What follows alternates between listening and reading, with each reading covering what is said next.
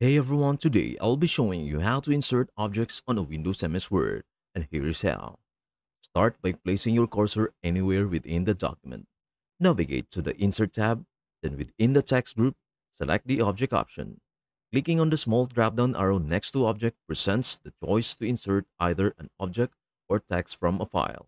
In this scenario, opt to insert an object.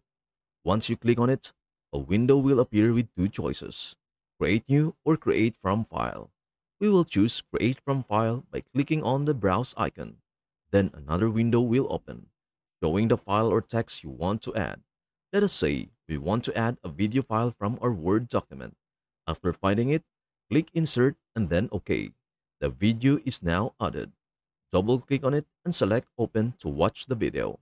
And that's it. I hope this helps. Before we end this video, please do share, like, and subscribe to our channel. Thank you for watching and see you in our next video.